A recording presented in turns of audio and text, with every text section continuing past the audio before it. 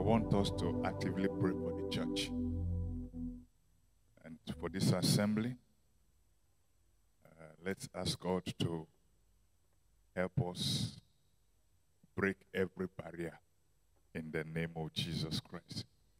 I'd like you to stand. Let me tell you how serious this prayer is. It's after this we collect our offering. If you don't pray this prayer, don't put an offering. I want you to be conscious of what we're doing. I want us to commit this church into the hands of God and say, Lord, every barrier that has been placed upon this church this morning, break it. You see, as the sun is rising, the glory of this church will rise. In the name of Jesus. You will see some things happen. And let's be honest with ourselves. Let's pray. Let's pray. And say, Lord, in this church, arise and break every barrier that has been placed upon this church.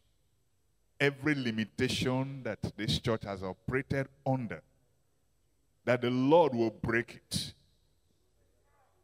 The Lord has a purpose and a plan for us. We want it broken. We are saying enough is enough. We want the church to be rightly positioned to where God has put it.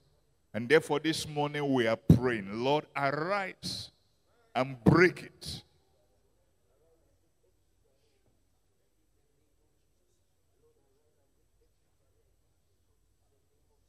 Beloved, I'm very serious with this prayer point.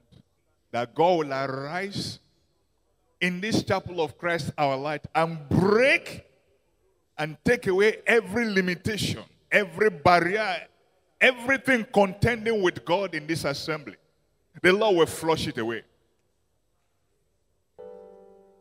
We don't want these things contending with this church to see the month of March.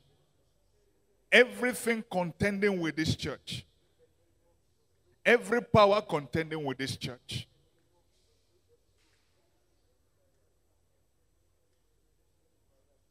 I want you to pray. Open your mouth and pray.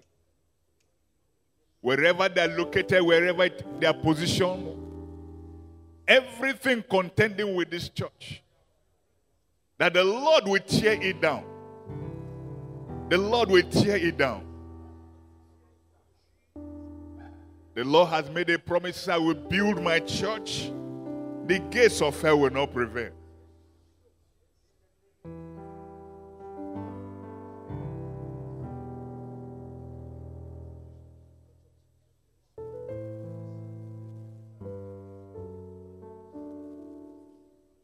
Lord, arise in this place. Take away every limitation. Everything positioned to hinder this church. That the Lord will judge it and take it away. Known and unknown to us.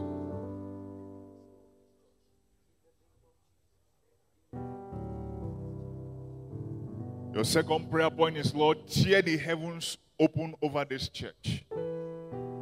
That the heavens over this church will tear open. It will burst open.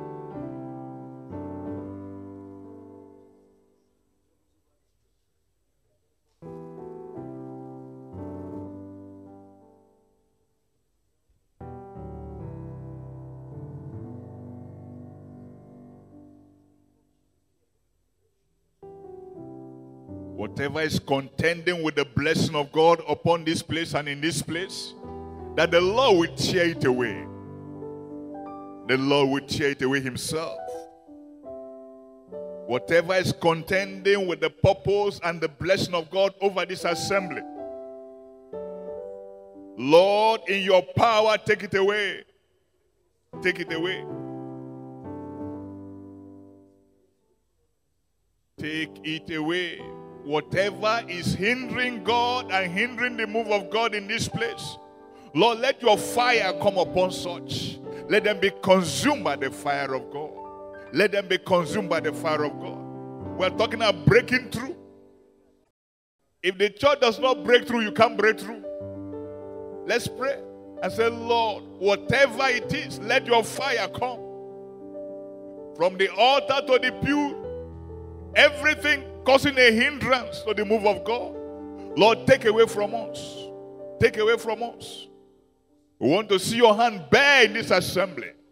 We want to see you wipe away every hindrance, everything challenging your authority. God in this place.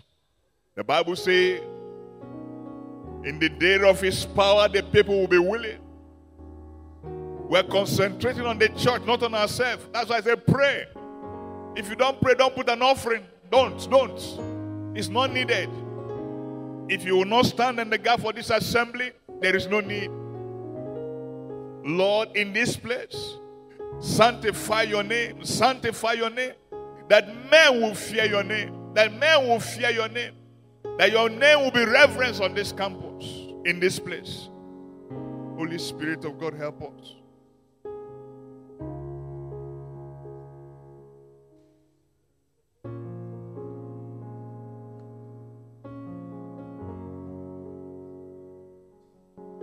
That the Lord will wipe away everything that can make his face to be turned against us.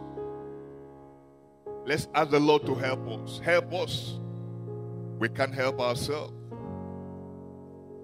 Be glorified in this place. Be enthroned alone. Everything contending with you, God, in this assembly, kick them out. Everything keeping us in one spot. In one spot. Lord, destroy. Lord, destroy. Lord, destroy.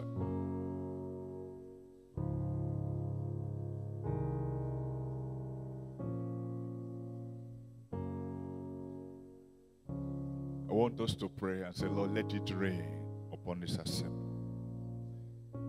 The Lord has been gracious to us. The Lord has been kind to us. Let's ask that it will rain. That it will rain. That it will rain. Ask it to rain. Remember the Bible says the husbandman is the first partaker of the first fruits. I'd like you to ask that it will rain.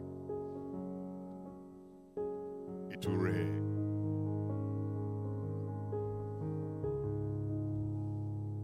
In Jesus' name we have prayed. Thank you, Father, because we have prayed in the name of Jesus Christ, and we'll receive the answers as well. We will see the manifestation. In Jesus' name we have prayed. And the saints of God will say,